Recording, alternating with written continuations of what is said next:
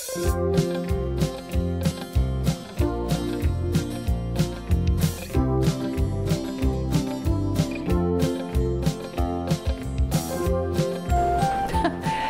is Colleen Curran, and I'm happy to be here with you today. I arrived in the Rogue Valley in 1976, having come west from the Atlantic Ocean to the Pacific Ocean in the bicentennial year, and was, just dazzled by Southern Oregon. A professor of Old English had suggested that I might like this area because of the Shakespeare Festival, and as an English major and a native West Virginian, I was delighted to find the beautiful horizon, the landscape and the beauties of nature, and also respect for the arts, which was a wonderful surprise. So I arrived and stood in the rain, a standing room only ticket to see Measure for Measure on a very rainy night in July of 1976. And I first went to the library. I visited the Medford headquarters library and some of the branch libraries and felt right at home. I found work with the school district office and cataloged professional library materials by hand in the early pre-digital days, consulted with the specialists in all the different areas of audio and special ed and each of the school district branches in Jackson County. And wrote a film catalog by hand, typed it out, and it was bound by a printer. And at that time, I became acquainted with the personnel director and some other professional women in the area who were involved in the women's rights efforts here and invited me to attend a NOW meeting. I'm not really a person who joins organizations, but when I met with the local NOW group, I was pleased to find a group of women and their women's partners, men and women, who were working for the extension of equal rights throughout the United States. And it felt important to me, and it was fun, but it wasn't just filling time. Everyone was committed to the larger effort.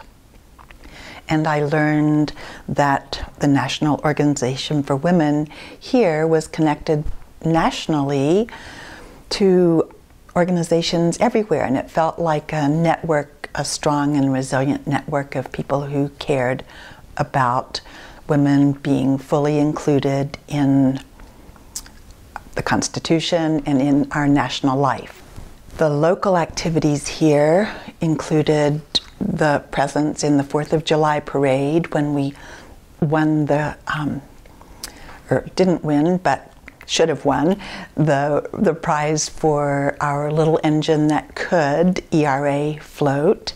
We walked every year and received resounding audience approval. And it was great to feel part of the community and that we were among those who expected that women would be fully recognized for contributions to our world. Other than our involvement in the local 4th of July parades, we were a presence throughout the region with a speakers bureau and a resource organization in conjunction with other local women's rights groups that now brought speakers. We brought nationally known speakers. Ellie Smeal came to talk to us, and Gloria Steinem was here. We had kind of a hub of women's voices. Publicly known women's voices were heard here, and We had speakers through the university and through the Dunn House and Rape Crisis Center, later through Community Works when they joined forces, and the work in the county. We'd worked to have the county approve a measure that would require county officials to travel only to states that had ratified the ERA. And that was quite an effort to move that through the county commissioners. And there were certain vested interests that came into play there. But we were a force to be reckoned with, and there was a sense of working together through all the women's organizations in the area, the Women's Center at SOU, the Women's Resource Center, and I think I'd said the Dunn House and Rape Crisis. And there were all sorts of supportive organizations, the Women Against Violence. We had marches to take back the night. I would need to look at the chronology to get everything in order, but we had lots going on through the month, through the seasons, through the year. Take Back the Night would be in the fall when it was getting darker. We had women's history events through the county, many speakers in Ashland, but there were street banners which must be stored somewhere, and the Women's Commission was a place that could field complaints and publicize efforts for matters of importance to women and therefore to men, because the emphasis was, for now, the National Organization for Women had defined its purpose as those who cared about women's rights, and men were active and involved and fully participating in all our events. It was not an exclusive group that left anyone out. It was everyone. My work with the school district came to a close, and I spent a while working for the 1980 census, which continued well into the fall of 1980. Did some freelance work through 1981, and in the fall of 1981, I was visiting the East Coast and spending time with family, and was able to attend the now national conference in Washington, D.C., and there was a great surge of support for the ERA movement, which was closing in on the final required states ratification.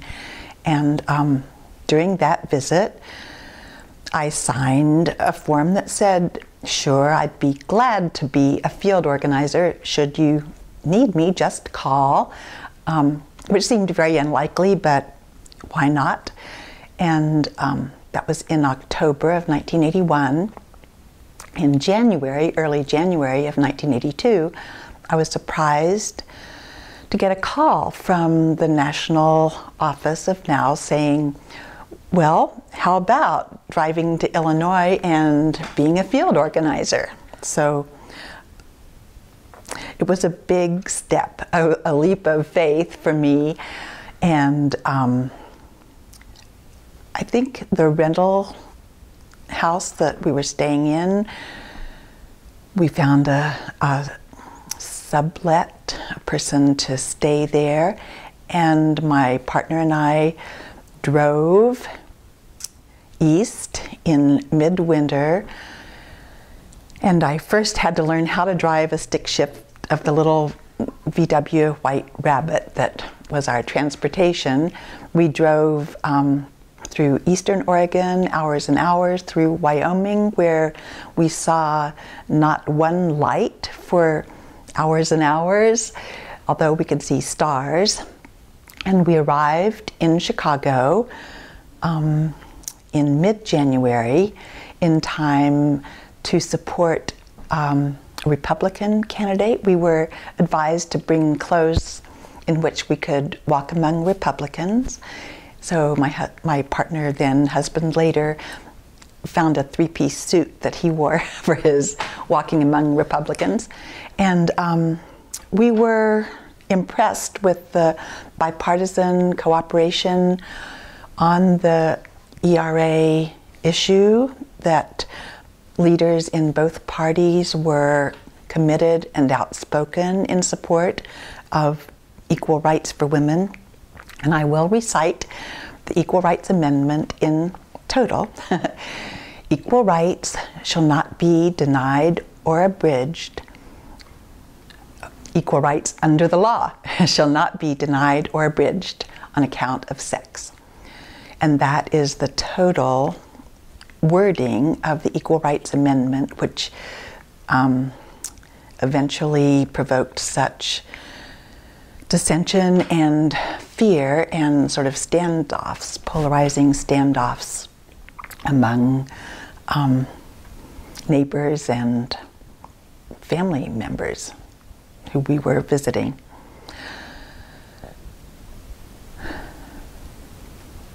We were sent to Springfield, where we lobbied the legislature, and then we were given our most long-lasting and rewarding assignment, a two-part assignment.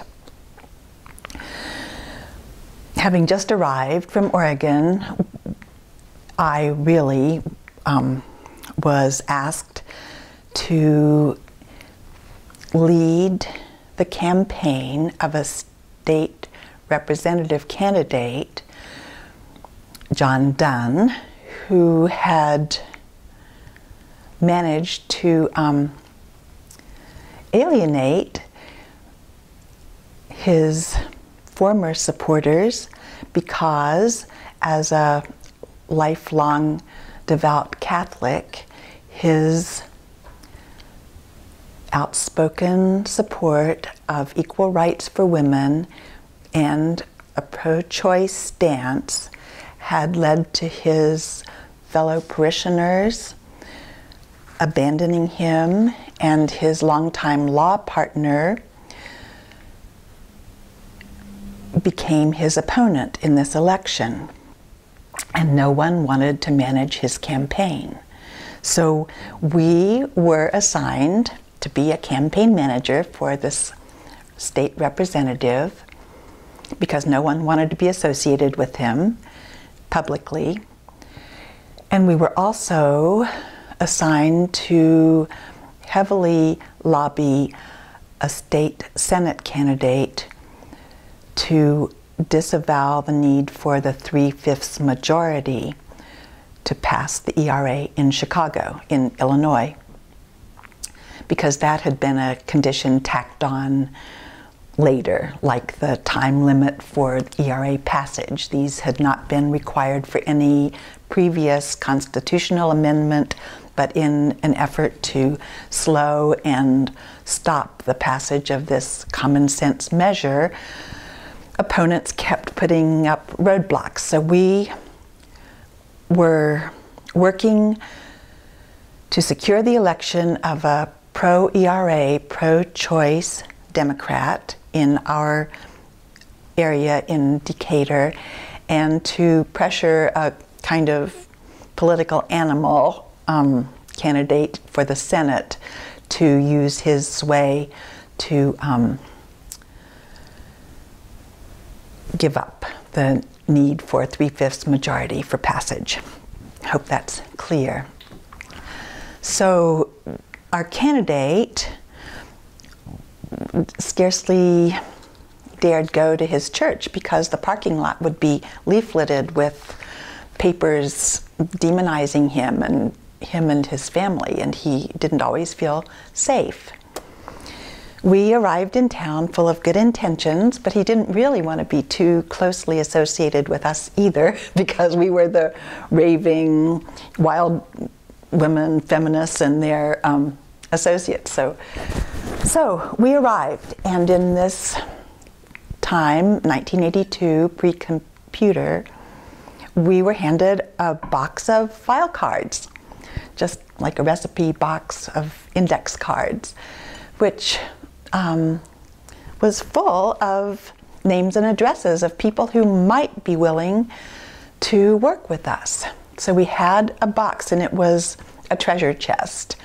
So we were welcomed to homes of ERA supporters who might have felt embattled in their hometown, but who were committed to securing equal rights for their daughters, granddaughters, nieces, friends, everyone coming in the future, so that all the young women and young men would be equally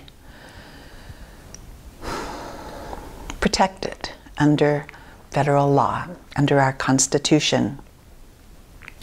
We met so many wonderful people, and we were kind of a traveling show. We had a series, a daily, weekly series of phone banks and letter writing, letters to the editor, letters to representatives, just churning out pages and pages of persuasive prose, encouraging the legislators to make good on their pledge to support and do their duty by all their constituents. And this involved being sure that all the letter writers had coffee and cookies or donuts, that we could find a place with phones. People would volunteer office space that wasn't being used. Churches were willing, certain churches, the Unitarians were reliably supportive, although sometimes schedules were mixed and we would show up when a service was in progress. And people were very generous in giving all they could give. And also, the other side of it is, working with volunteers, people might change their plans and not feel that it mattered that much. So I know we'd scheduled one phone bank for an evening, and the person who was going to host it fell off the stepladder and broke her shoulder, which was terrible. And we had to cancel. It was a daily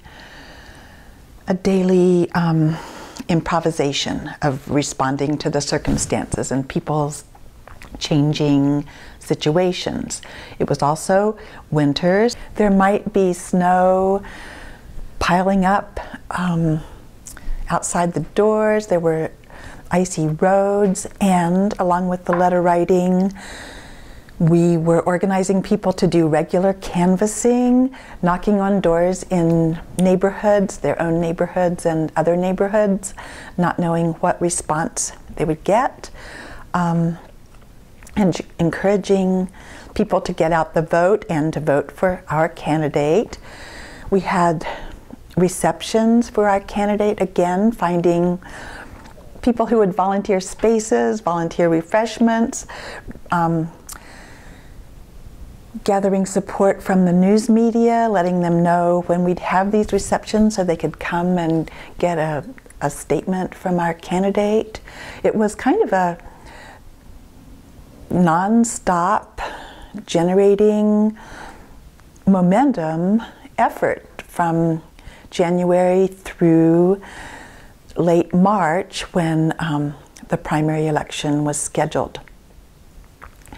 We did learn the circumstances of many people's lives and what had drawn them to commit themselves to equal rights for women when they might be at odds with those close to them. I heard stories of women in an apartment complex near where we stayed who were locked in their rooms during the day, and their husbands would make sure they weren't not coming out, or husbands who would not allow their wives to meet with friends. I mean, there were very almost medieval sounding situations. So we worked with professional women who were aware that their careers were not taken as seriously, or didn't give them the upward mobility that they might have gained had they been male in the same career. We just felt that tension in the lives of the families in this community, and we really were accepted in this community for this brief time because people felt the essential significance of this measure in their lives, in their families' lives. It was mostly sort of prosaic juggling names and addresses, lists and lists of names and places and phone numbers and receptions and scripts, and just I found these pages that I hadn't really looked at in years. And the candidate's wife let us know how wearing the campaign was for her and her family, because they were walking a fine line in the community. But she also very kindly said that we must be tired too. People brought us meals and soothed our ruffled feathers and tired spirits. And people had come from all over the country to work on this campaign. People had taken a break from their ordinary lives. It was a chance to affect history. And we did succeed in our campaign. Our candidate won his primary bid and later won the seat in the general election. And I had just had this clipping because the local press said, "He rides crossover votes to win. Maybe it's the Equal Rights Amendment supporters who crossed over," he said. So he was happy to claim our support on election day when his candidacy was supported, and it was a great day for us and for the people we'd become close to, working around the clock, day after day, week after week, and we felt reassured that victory was within sight, maybe within reach. I might have mentioned that we were in the sort of backyard of Phyllis Schlafly, who had spearheaded the resistance to the Equal Rights Amendment. She stirred up opposition, saying what would happen to families if women weren't at home when the children came home from school. I mean, the obvious irony is that she was never home when her children came home from school because she was out working to defeat the ERA. And the insurance companies, which had funded a lot of the resistance to the Equal Rights Amendment because they could see clearly that they would have a financial loss were women treated equally to men under health insurance guidelines. So we were faced with sort of daily repeated questions, which do sound a little outdated now. What would happen if women and men were forced to use the same bathrooms? What if women and men both had to fight alongside each other in the military? What if women and men served in fire departments and as first responders together? Wouldn't that be awkward? Would men be able to control themselves? Were they, changing into firefighter uniforms with women firefighters? All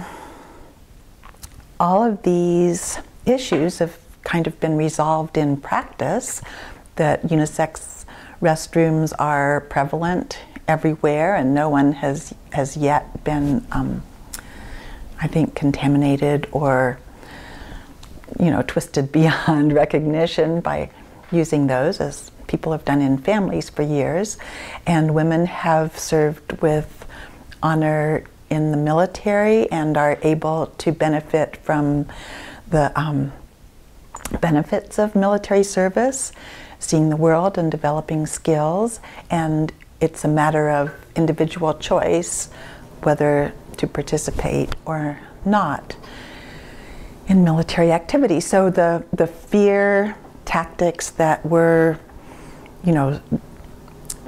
generated and stirred up in resistance to ERA passage have kind of subsided. There are no terrible, terrible outcomes, but because the 38 states required to pass ERA and ratify it as part of the Constitution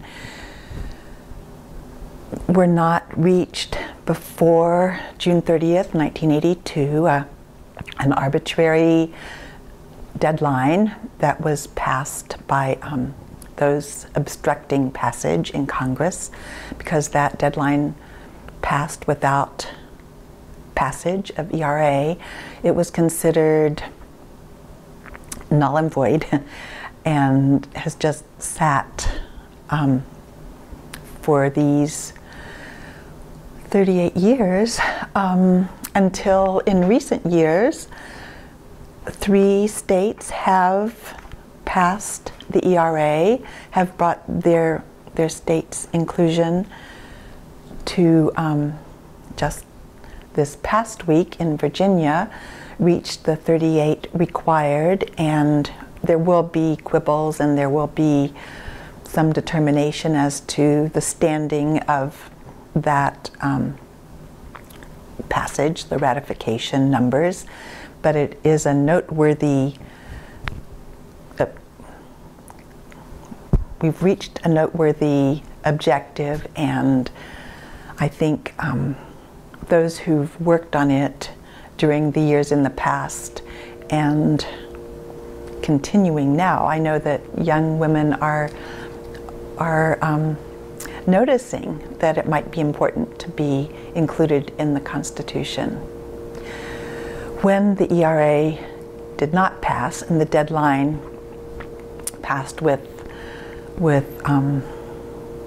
marches in many of the states marking that date with mourning and renewed determination to continue the battle, there were also, I think it's referred to as ERA casualties, the people who had invested so much of their personal commitment and energy in this struggle and who'd given their all at the expense of all the other aspects of their lives. There were instances of people who just were not able to continue and struggled with. I don't know if this is good. I was going to say there was depression, and that is so associated with how women manage difficulties that it's almost a trope. But there were people who were severely dispirited and disheartened and were not immediately engaged in struggles for equal rights and fairness under the law. So there was suffering. And I think the recent passage of the required number of states for ratification may revitalize the spirits of those who care and who can see the possibility of equal rights under the law being protected in our Constitution. And I think the sense of being part of a national effort was no longer part of how we saw ourselves, that we were very focused on what we could do locally. I am speaking just for myself now because I would be happy to have a conversation with others about how this seems to them, others' impressions of that time. Because we remained an active part of the national organization and the state organization. State and regional now had been very dynamic also,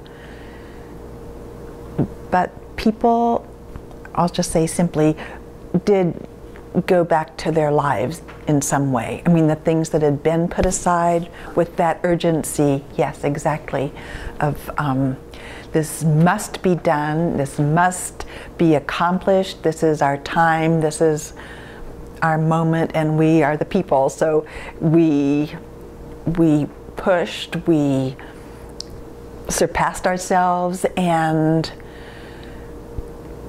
then when it had not passed, we just needed to take care of ourselves and needed to restore, replenish.